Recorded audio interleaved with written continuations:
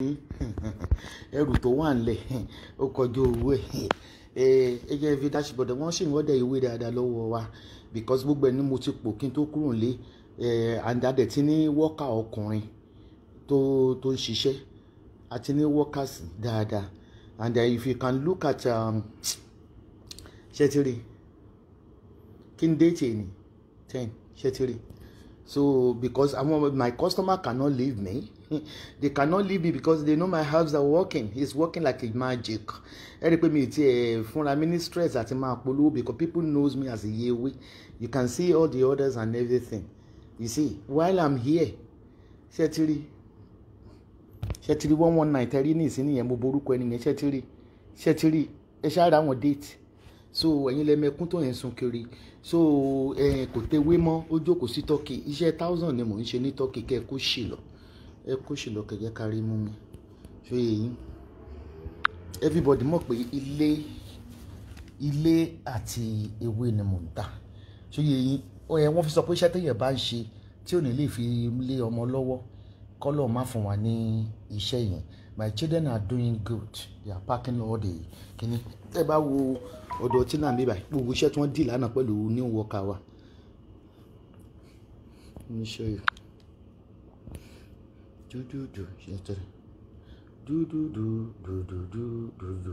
Ṣẹ́rí gbogbo àwọn iṣẹ́ tán dì lánàá ní ṣẹ́rí ọ̀dọ̀ tí náà níbí báyìí ṣẹ́rí pé ọ̀dọ̀ tí náà níbí so ẹ̀yin lẹ́mẹ̀kún tí yẹ̀ ń sunkún rí bí egbére ewé mi ò dúró kó ewé mi ò lè ṣàkódẹ̀ lè rẹ̀ ṣá ibi fóònù tí mò ń lò yóò kọ gbogbo because mi fẹ́ kẹ́ orúkọ àwọn kọ́sítọ́mà so iṣẹ́ tí èèyàn bá ń ṣe tí ò bá lè fi lé ọmọ lọ́wọ́ kì í ṣe iṣẹ́ mo kọ́ wọn wọ́n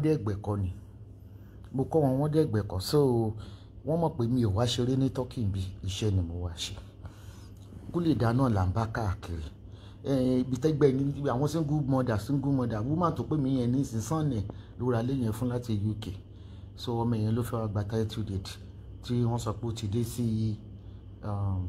sí Turkey ní òru so ṣe ṣáwọ̀ òkè ṣàlàáfíà ni ẹ jọ nítorí Ọlọ́run ipá ò rajà o ipá ò dẹ̀ tà ṣúyẹ yín ipá ò rajà ipá ò tà because báwo ni Facebook tún ṣe kíní mi rí kọ́mẹ́ǹtì mọ̀ ṣá mo fẹ́ lo gbogbo kọ́mẹ́ǹtì dà ṣẹ́yìn gbọ́ mi ṣá Facebook tún ti change features wọn ti change features wọn mi ti ẹ̀ wá rí kọ́mẹ́ǹtì kankan where's the comment will show more anyway I don't need to read comment jẹ́ kí n ṣí fóònù kejì bẹ́ẹ̀ mo máa rí comment bẹ́ẹ̀ ṣé ẹ̀yin ọmọ ewé ṣàlàáfíà lè wà ẹ̀yin Esabod ní ẹ̀yin Esabod fans ṣé àlàáfíà ni ẹ wà ẹ rántí pé àjọ ń lọ yìí sì ni kò sí fún ọ̀lẹ kò dẹ̀ fún sí fún òròjù torí ọkàn tèmi náà ti wà ní Turkey ọkàn mi ti wà ní Dublin how for do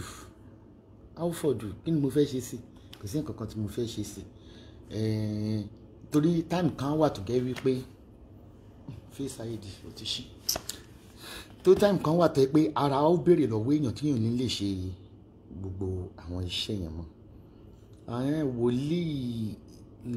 wòlíì lọ́ọ̀yà ó máa ga ọ tí mo ṣe ní mo update ní wòlíì lọ́ọ̀yà ewé jókòó àbáláyé oníbàdàn son happy birthday to you long life and prosperity yeye Judy tún ti kọ́mẹ́ǹtì sọnù síbi mi ò tẹ̀ mọ́ tó ń ṣe woman náà gan mi ò mọ́ tó ń ṣe woman Basunu you don't need all this place need it anyway I'm leaving unfortunately Mama Esabod is truly happy I'm just can't get over anyway jẹ́ kí n lọ sí chat kí n lọ ohun tó ń ṣẹlẹ̀ ń bẹ̀ torí mi ti ẹ̀ mọ̀ bóyá wọ́n ti change features lóòótọ́ mi mọ̀ bóyá fóònù mi ló wá change ẹ̀ ní kò tí ẹ̀ yé mi kò tí ẹ̀ show comment rárá let me check here bí ìbá ṣe pé ọ̀rọ̀ ìrìjú ọgbọ́n can you remove my picture from your profile can you please I'm begging you remove my picture from your profile if anybody want to fight And I don't think you have any authority or any audacity to be jumping around on the haters platform for commenting. Into about anybody ló lè fi rẹ̀ ṣí mi ìmàrírà mi kẹ̀. Okay, ọ̀tọ̀ ní platform tí mo wà. Into about anybody ní kàn fira wọn ṣe. If you can't just open, creative will no connecting bí báyìí. Yeah, bí ìmọ̀ tó ṣe yín. She looking get crime money. Kilo yín lọ́wọ́ náà. I don't care. You can go and comment on anybody's platform. Okay, mo ti rí commenting bí ele. She looking get crime money. Kilo yín lọ́wọ́ náà. I don't care. You can. So yeah, it just because I don't want to to insult other people using my profile. Iriju Ogbon, whatever they call your name. I think Ade Omotayo made an update yesterday that why people are jumping to their platform. Drop my picture. Tẹ́ bá fẹ́ gbé pé, drop a picture me. I'm not in for all those fuckery again. So yeah, Facebook, I'm switching off my phone now because me only time for gbogbo ìjà wèrè tẹ́ ń jà lórí Facebook yẹn. Wọ́n ní eré tí ajá fi ogún ọdún sá ìrìn fàájì ní fashion. Ẹ má lọ wá nǹkan kan ṣe pẹ̀lú life yín. So kí ló dé náà? Ibi tó ti ń ṣépè, ó mọ̀ pé tó bá rò pé ẹnìkan wọ́n ń ṣépè fún, ó mọ̀ pé wọ́n tó lọ ń comment bẹ́ẹ̀ ni ó ti nípìn nínú èpè yẹn. Ẹ má lo fọ́tò tèmi o. Ẹ má lo fọ́tò tèmi o. Ìsìn la máa mọ ọmọ ọkọ àtọmọ àlè. Ẹ má lo fọ́tò mi. Kẹ́ ẹ drop my picture. Ẹ bá fẹ́ ṣorí burúkú kó máa ṣorí burúkú lọ bí tó máa ti ń ṣépè. So yẹn kò kàn mí. Females ni mo ka comment yẹn bí báyìí. Cinema ni Facebook. You can just look. Why are you commenting?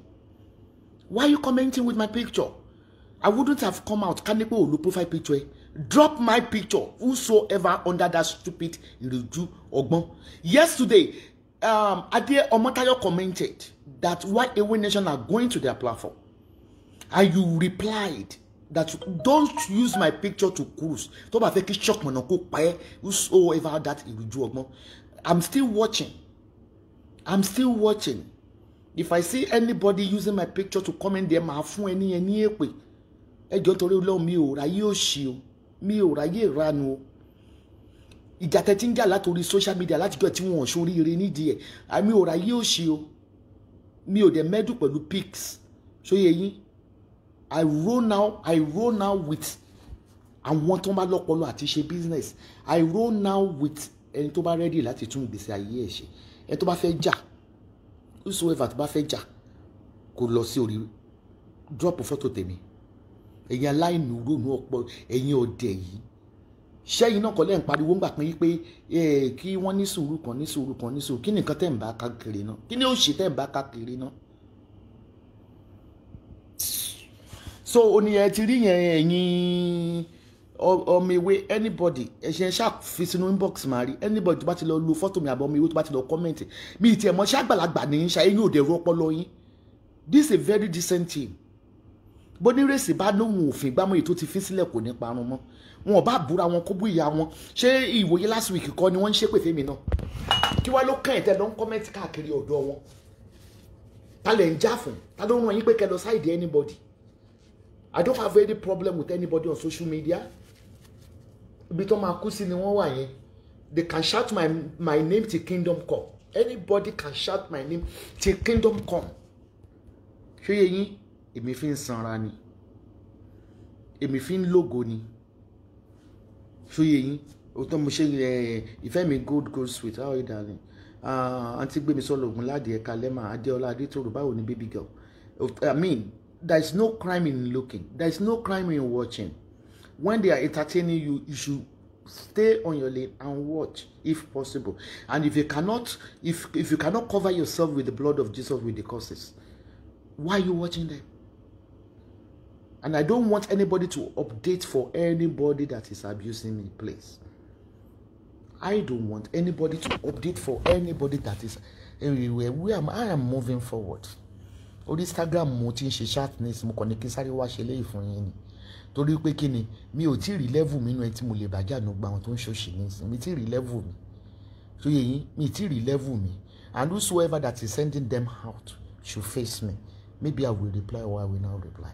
Eshigoni, have a good time. Don't forget to buy your properties from PS Homes and Property, and our Away Nation. We are still selling our spiritual herbs for everything, and we are franchising because people are requesting for wholesales on DM. If you can see all the messages on DM before, anyway, this is what I will do. If you want to buy wholesales but you don't use my trademark, but yeah, fair houses for fertility in Konkobaye, but don't use my trademark. Èmi ò ní láti máa sọ pé mo ń tẹ̀wé gbogbo yẹn mọ̀ pé ìwé ni mí.